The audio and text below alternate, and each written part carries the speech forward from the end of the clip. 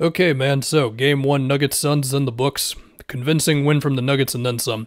Real quick, yeah, my Grizzlies pick was not the pick. I should have just stayed with the Lakers, but let's appreciate Jamal Murray and his shot making first off. I think my favorite play was one where the TNT had a weird angle on it, but he got a screen from KCP very quick in a possession, and he was able to get a Kogi off of him for a second, led to a pull-up three. The one in the fourth quarter just now where I think it was Jokic and Murray faking a handoff action. I'd have to look at it again, but it was basically Jokic at the top of the key, and then before I know it, Murray is relocating off ball to the left wing. Jokic hits him in stride. That one's for a pull-up three. We had turnaround jumpers over Landry Shamet. There was a turnaround jumper over Torrey Craig, where Craig was playing good defense, and then Murray just kind of made it anyway. That one was off of a screen where Craig was able to get around the screen a little bit. And then, of course, just that wild layup in transition with KD all over him. And I think KD's help defense was pretty interesting in this game, but that's the first thing, Jamal Murray. And, the next thing you could notice is were there a lot of double teams on Murray? Unless I'm just crazy and completely forgot what I just watched, it didn't feel like there was a whole lot of extra attention on Murray, consistently play after play, right?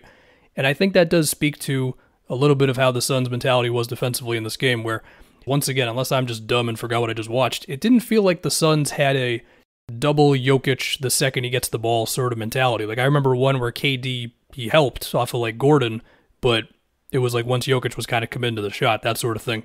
And, within Ayton's drops on the Murray-Jokic stuff, Jokic had a couple of floaters that he made. He had a couple that he missed. It just felt like the Suns had the mentality of we're not going to get torched on the backdoor cuts and all that actions that the Nuggets run. We more so want to dare you guys to make shots. And another version of that was KD kind of sagging off of Aaron Gordon at times. And I do think KD was a good help defender in this game. And that's something that they're probably going to lean on more, right? However, Aaron Gordon also made, 3 threes with KD playing off of him? Gordon also had that stretch where he basically just ran through Jock Landale and then Torrey Craig on another play to get 2 layups. But it's just man, if Gordon is going to make those shots, and he's the one guy in the starting 5 with the Nuggets that you're going to sag off of a bit, that's just tough to deal with if you're Phoenix, Besides that, the offensive rebounds, those are going to be massive in this thing, and that leads a little bit into the math conversation with the Suns, and we'll talk about their offense and the Nuggets defense, but the Suns had some weird turnovers where KD's getting stripped in the post, or just, it felt like there were a couple plays where they had an opportunity at half court, but then they would turn the ball over again. That's some bad break stuff that you just hopefully clean up.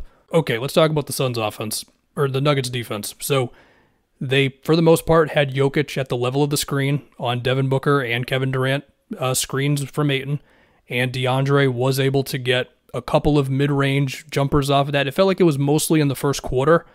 And, of course, the Nuggets, they're going to have somebody helping from the corners and all that. And, there were a couple plays. I'd have to go back and look at some of the Suns' makes, but there were a couple of plays. There was one where, Booker made a skip pass off of that play to Torrey Craig. Craig makes the 3. Okay, cool. There was another where the ball started pinging around off of the, screen with Jokic up high and the guy playing off from the corner. It eventually gets in Chris Paul's hands. He misses the 3, but I liked that shot. And I just thought to myself, man, if the Suns are not going to be able to consistently get those types of shots, just open threes or stuff at the rim off of the plays where Jokic is at the level of the screen and then there's somebody helping from somewhere, I just don't know if they're going to be able to score enough points given how good Denver's offense is. Now, within that, look, Murray made some shots. They're going to hope that Gordon doesn't make a couple of his threes with KD playing off of him. I get it. Now, at the same time, Jokic missed some shots that he'll normally make in this one, so okay, that's the other end of it. Now, we did see Jokic in a drop for at least a little bit, mostly in the third quarter, where CP was able to get 2 or 3 pull-up mid-rangers on Jokic, and that's interesting. I wonder if the Suns will lean on that a little bit more and just see how Denver reacts. Now, to be fair, there was another time they did it, and Jokic was higher up on the screen that time, so that might have been the quick adjustment for them there.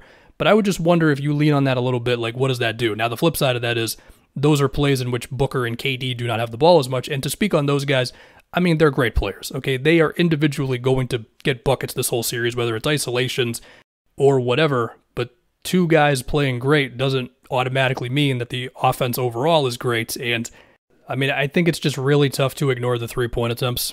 They shot 23 threes in this game. They had 5 3-pointers in the first half. If you did that for the regular season, the 23 threes, you would be last in the league by 5 3-pointers a game. And, within the game, sure, there were some interesting things. I thought KD in the post with Devin Booker 1 pass away. That's interesting. That's the type of thing where the Nuggets are going to be do we really want to help on this? Probably not.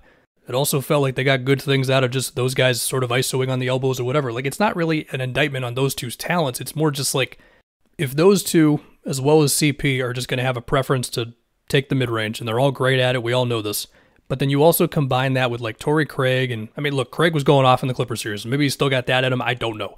But then Okogie and, Terrence Ross is just not really playing. He got garbage minutes, and I mean, at the best moments of his career, he's been a pretty damn good shooter. TJ Warren's just not playing. Like, it's just going to be tough to get enough points up on the board. Now, again, they got killed in the offensive glass, and the turnovers also killed them as well, so there's some things to clean up.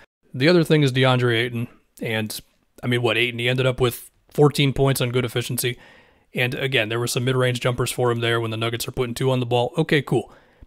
There were stretches of this game where they just had like a guard on him, like it was KCP or Bruce Brown. It felt like it was mostly when Jokic was not in the game. The Nuggets decided to go small, and I'm pretty sure Ayton was able to get like at least 1 or 2 buckets in those situations, but it just felt like there was a lost opportunity there.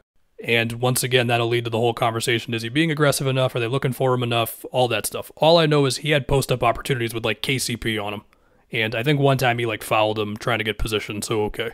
But the other thing is like, look, if Jokic is going to be high up on these screens, which I anticipate that's how they're going to do it, because that's how they did it on their best stuff in the regular season, as I've said like 9 million times now. You would think that there's more opportunities for rolls to the basket for Ayton and not just those 15-footers right now. Again, the Nuggets are going to be helping. They're going to be bringing guys off of Craig or Kogi, whatever. But it's like, what if you get that screen and then you swing it to the wing or the corner or whatever, so it's like Booker then kicking it to like whoever's in the corner, or if KD's getting the screen or whatever, then like, can you find Ayton on the roll that way? These are the questions the Suns are going to have to figure out. But game 1, yeah, Denver looked good. Also, I don't want to forget this, Bruce Brown as well as Christian Brown were fantastic. With Bruce working off of screens, which was something the Nuggets encouraged him to do this season. I think he had like at least one really tough floater in that situation coming off of a screen. And also Christian Brown, man, I don't know how many points he's going to score this series, but he's just going to matter. Like, he's going to be just mean as hell on defense, and the dude had 4 steals. Like, I know the Suns are going to leave him open and they're going to dare him to make shots, and we'll see if he does, but like, the dude had 4 steals in 14 minutes.